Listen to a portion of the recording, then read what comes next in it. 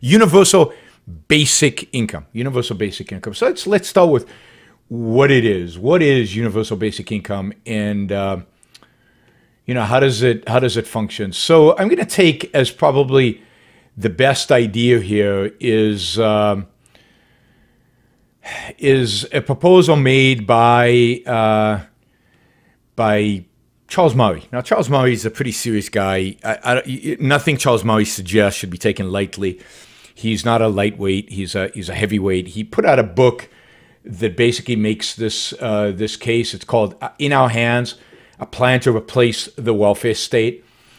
And the idea is this: people out there, we've got all these government programs that help people out. We've got welfare. We've got like 300 different welfare programs, from food stamps to unemployment insurance, insurance in quotes because it's not really insurance, to all these other different types of welfare and government help and government assistance. Social Security has this massive program that if you get if you can't work or if you get injured, if you get something like that, there's huge amount of subsidies that go to you. So you've got Social Security in it, and you've got Social Security. So if you get old, right? If you get old, this is covered. Then there's Medicare. If you get sick and you're old, the government basically pays your health care bills. And then there's Medicaid, that if you're poor and you're sick, the government pays your medical bills. And then you've got, I don't know, what else do you have? Well, you've got a million different things. You've got governments at the state level, at the federal level, redistributing wealth from some people to other people on just a massive scale, and constantly, and in 100 different types of programs. It's not even one program. It's all, there's so many government agencies, from housing agencies to subsidize housing for the poor to all the different welfare agencies that exist out there. There are literally hundreds of programs. The big ones is just straight kind of welfare. But the really big ones, and I consider these welfare, I know many of you don't. The really big ones are Social Security, Medicare, and the big one right now that's being discussed as part of the Obamacare, so-called let's pretend we're going to repeal bill that Republicans can't actually even do that. And that's a whole other topic I've already talked about. We might talk a little bit about today, is the inability of Republicans to repeal Obamacare. But so here and then you've got Obamacare, right? Which Obamacare in and of itself is a massive subsidization of insurance rates to all different people, right? So young people and old people and sick people, everybody is getting a subsidy from the government, which is another form of welfare, right? So think about all the different ways, hundreds of different ways in which the government takes money from some people and give it to others. Now, put aside all the corporate welfare nonsense, all the subsidies there. We'll set those aside. We're not talking about those. We're just talking about from person to person, redistribution of wealth, person to person, money taken from some and given to others, all in the name of helping the poor. And really, this has gotten pushed during two big pushes during 3 different administrations. During FDR's administration, when we got Social Security and we got much of the infrastructure of the welfare state. Johnson, where we got the war on poverty. Right? And of course, what has happened since the war on poverty was started in the 1960s? Nothing. I mean, there's many people poor today as they were back then. It has done nothing to actually alleviate poverty. But as a consequence of that, we have had, dozens and dozens and dozens of different welfare programs, all instituted in the name of the war on poverty, right? So that was in the 1960s, and then of course we got George W. Bush, a big time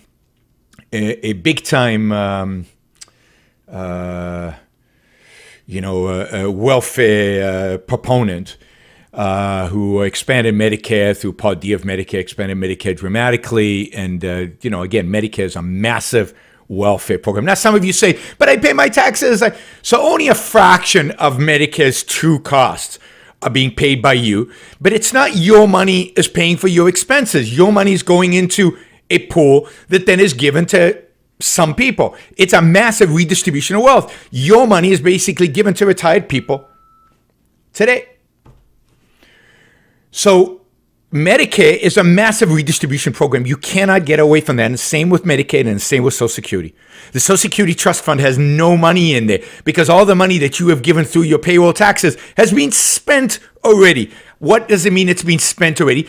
It's been given to people. It's been redistributed. All right. So all of this, so that's just to set a context, right? We have massive numbers of welfare programs out there. And UBI, at its best, under the Charles Murray proposal, which I think is the best of all of them, would replace all of them with a fixed sum, same sum that everybody gets. All right. You're listening to Yaron Brook Show. We're talking about UBI today, or one of the topics we're going to talk about. You're going to get a very unique perspective that you won't get anywhere else. Share it. Link to this. Get your friends to listen. Get your friends engaged. You can call in 888-900-3393. We'll be taking calls after this break. You've been listening to Yaron Brook Show. We're talking about redistribution of wealth. We're talking about the welfare state. And we're talking about proposals to replace much of the welfare state with what's called universal basic income. And a number of different proposals being floated out there from Silicon Valley. Mark Zuckerberg was talking about it the other day, about how wonderful it is that in Alaska they have the equivalent of universal basic income, which is money. You know, there's a big fund in Alaska that everybody in Alaska gets a check from. It doesn't quite work that way, but Mark Zuckerberg was romanticizing it. And then you've got Elon Musk going around the world saying, oh, jobs are going to be lost. Nobody's going to be working in a few years because robots are going to do everything. And then what are we going to do? People are going to die. Unless you know how to build robots, or unless you know, well, robots are going to build robots, right? Human beings are going to go extinct, according to Elon Musk, because of robots, artificial intelligence. So we need to keep ourselves alive by redistributing wealth from the few of us who are going to actually produce any wealth to the rest of us in the world. We're going to have to redistribute wealth from robots to the rest of us. And actually, I think Bill Gates was talking about taxing robots. Taxing robots because they produce the wealth, tax them, and then redistribute the wealth to the rest of us, and the rest of us will be happy. All right. If you want in, I think we've got some problems on the phone lines, but you can try 888-900-3393. Give it a try and see. But if you've got any ideas, comments, suggestions about universal basic income, what's your view? What's your opinion about the whole thing? Let me know. Okay, so universal basic income basically is at least the Charles Murray proposal, which I think is the best I've seen so far. So I'm going to take the best case, right? Basically says, we end all welfare programs, including, and I include under welfare programs, Social Security, Medicare, Medicaid, and all the rest of the hundreds of other redistribution programs. So, in the United States, we have 11 different medical welfare programs to aid the poor. 11 different programs on the federal level. We have cash aid. We have 5 different programs, right? 5 different programs, including the earned income tax credit, which we'll get to in a little bit, which is kind of a negative income tax. We've got 12 different food type programs, food stamps, food subsidies, food stamps problem, right? We've got 15 different educational programs, money given to poor kids to go to school, but 15 different ones. And then we got 13 housing programs, 13 different programs that are all mean tested, that are all based on how poor you are, where we take money from some people and give it to others, right? 15 social services programs, 8 employment and training programs, and 2 programs focused on energy, I guess subsidizing energy for poor people, oil and gas and electricity and whatever. Right?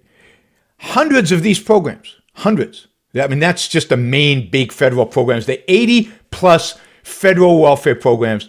The names of the departments, I've got a list here. It just goes on and on forever. That doesn't include any of the state programs and all the rest of it, right? Why does it concern me, somebody asks? It concerns me because they're taking my money and they're spending it on all these programs. They're taking my money, my tax money, and they're dishing it out to millions of people in the most inefficient, ridiculous way. That's kind of the practical side of it. And then what right do they have to my money? They just take my money, they steal my money, and then they get to decide. They get to decide how to spend it. It's mine. Why not? Why not me, right? Why not me decide how to spend my money? It's my money. It's not theirs. How do you eat? How do you get money? You work. If you work, you earn money. You earn it. You're not stealing it. You're not taking it from somebody else. Then you spend it any way you want. And if you want to help people by giving that money to charity and by helping them out, great, good for you. If it's consistent with your values, and if you have the money to spare, and if you can't think of better uses for the money, go for it. But that's not the system we have. The system we have is you work hard, you make the money, and then the government steps in completely arbitrarily because some people voted for some idiots in Washington, D.C., and they've determined the tax rate, and they decide how much of your money they're going to take away, and they're going to spend it on some things you like and some things you hate, and a lot of things you hate, and you have no say in it. You have zero say in it. And that's the world in which we live. And that's this welfare state. And it's so inefficient and it's so cumbersome. And think about the hundreds of thousands of bureaucrats working in it who could be doing something productive, actually creating wealth instead of redistributing it and sucking away their own salaries. And what Charles Murray suggests is very simple and very appealing to those of us who think the government is incredibly inefficient. And, they are, those of us who think it's immoral what the government is doing, but incredibly economically stupid and inefficient. One solution to that is to get rid of all these programs. Get rid of all these programs, and then instead just give people a check for a lump sum amount. In Charles Murray's case, it would be $10,000. Give everybody in the United States who's an adult $10,000. And they can do whatever they want with that money, but they're not going to get anything else from the government. That is it. And whether they have a job or not, they still get the $10,000. So it's not the case, like I've seen that often happens, that you have a job and you're making very little, let's say barely surviving, right? And then you lose that job, and now you're getting welfare because welfare is tax-free. You're getting welfare that's worth more than what you were making in the job. Unemployment insurance, all these 90 programs, if you add them all up, you're actually getting more than what you got on the job. So getting a job now is a negative, is negative. You have no incentive to go out and get a job. Your incentive is basically to stay on welfare. So what the alternative universal basic income does is it does away with that. Because whether you have a job or don't have a job, you still get the basic income. You still get the $10,000. So your incentive now, if you want to become wealthier, is to get a job because you get to keep the rest. All right, we're talking about universal basic income. You're listening to Yaron Brook Show on the Blaze Radio Network. And so we set it up, right? We set it up. We've got all these welfare programs. Yet the idea is, Charles Murray's idea is, to replace all these welfare programs with just one simple payment. Reduce the bureaucracy, ultimately in the long term, reduce the cost of these welfare programs, take away the disincentive that people on welfare have to actually engage in work, actually to make a living, and sounds great. Now that's one thrust, one source of the argument. And that's Charles Murray, and that's what the conservatives and the right view. But there's another thrust of the argument, and that comes out of Silicon Valley. And the other thrust of the argument is, look, guys, robots are going to take all our jobs. So there's not going to be work in the future to be done. There are not going to be opportunities to actually engage in any kind of job. And suddenly, for a vast number of people on the planet who are engaged in manual labor is gone, right? Manual labor is going to disappear. Robots are going to do everything. I mean, think about it. They're not going to be assembly line jobs. They really are not going to be assembly line jobs, and I agree completely. They're not going to be auto jobs and auto parts jobs and manufacturing jobs. All those jobs are going to be done by robots. And the robots are not sophisticated yet to do a lot of those jobs, but give it 10, 20 years, and the robots will do pretty much every manufacturing jobs that you can imagine. But then it's not just the manual jobs. The whole area of what's called artificial intelligence is going to replace human beings in smart jobs as well, on figuring out the optimal way to design and construct an assembly line. I don't know that human beings do that today, never mind in the future. But here's one that I think is pretty amazing. There is software today that if you feed it in like MRI scans, is better at detecting certain cancers than any radiologist is. And you could imagine software 100 times more powerful in 10 years because the rate at which these things get better is exponential.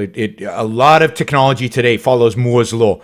Moore's law is that, what was it? That the rate of, the speed of computer programming, it doubles every, I forget how many years Moore's law is, but it's an exponential, dramatic growth. Maybe somebody in one of the chats can remind me what Moore's law does in terms of growth. So imagine this software, the smart software, the software that can analyze huge quantities of data, software that can actually learn in a sense from the data. Moore's law is every year it doubles, right? So imagine the growth path when that happens, and you can see it actually happening in computer processing power. Somebody else says 2 years. All right, when you guys decide whether it's a year or 2 years, let me know. We've got conflict on the chat board.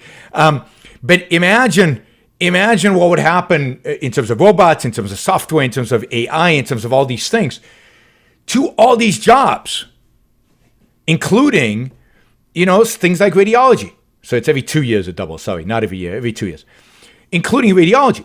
It's massive growth, right?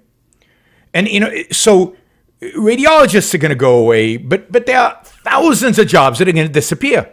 I mean, one of the things I tell people is one of the things you should do just as a self-help thing, as taking responsibility for your own life, is really caring about your own life, is consider.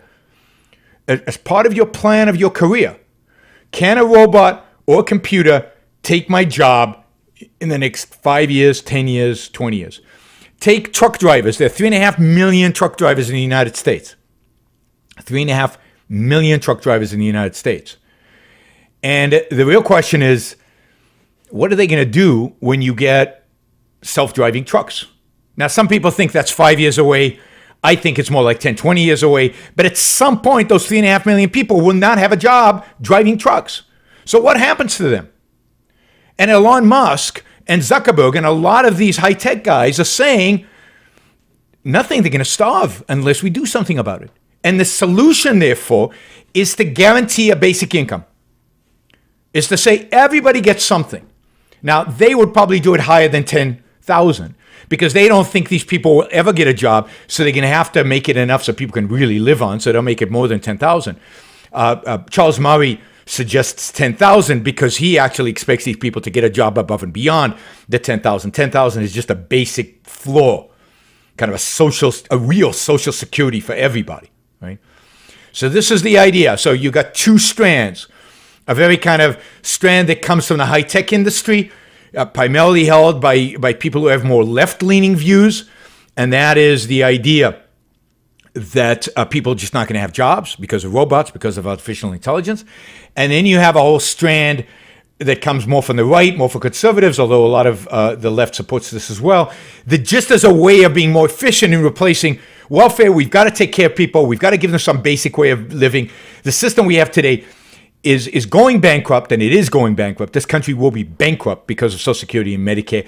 It's going bankrupt so we can simplify it, we can cut costs, we can cut bureaucracy and make it more efficient and take away the disincentive that people have when they're on welfare to get a job.